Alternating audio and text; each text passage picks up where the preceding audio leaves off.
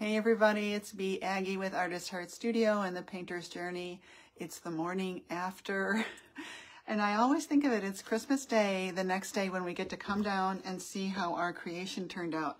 So here it is. This is the Teardrop Bead Resin Butterfly. I made it yesterday as a live. Here it is, looky. Turned out really awesome. And using the 8x8 inch substrate underneath, I use this, I think I may have called it a canvas panel, so forgive me, I meant to call it, this is a cradled wood panel that I bought on Amazon. It's one that wasn't really the best quality. It had this weird crack in it. For the most part, these usually are a great buy, and they're usually really great quality, but this one wasn't, so, but that's okay. So I use this one as a support under my 12x12 canvas. And let me just show you that super quick. Let's see if I can take you out of the mount and show you that. Hello, hello, Christy and Dorothy. Just gonna turn the camera around. So this was my setup. This is what I did. I used these 4 riser cups, put this 8x8 inch panel on there, and then I put my 12x12 canvas. Here's the back of it. I put this on here. Oh, I don't know if I can do this with one hand. It's hard to do with one hand.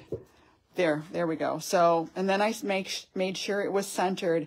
And what that does is it supports the canvas while you are adding your glass, your beads. These are acrylic beads, so obviously they're not as heavy as glass. But even the resin will cause it to kind of sink just a little bit.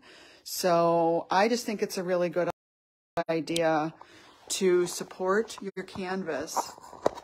And the way that I did that this time was with the wood. So, but you could use styrofoam, and that's what I've done in the past.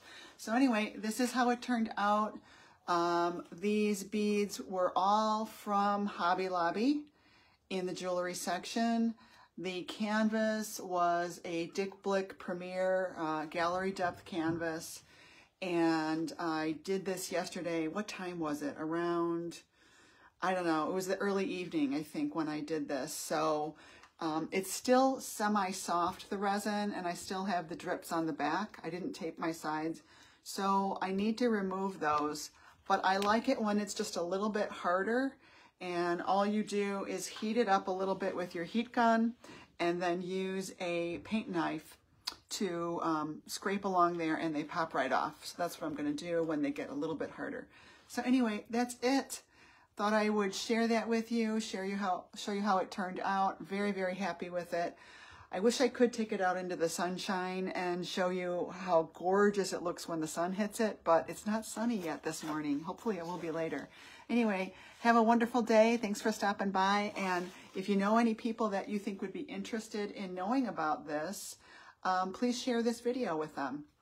Have a good one, guys. Bye.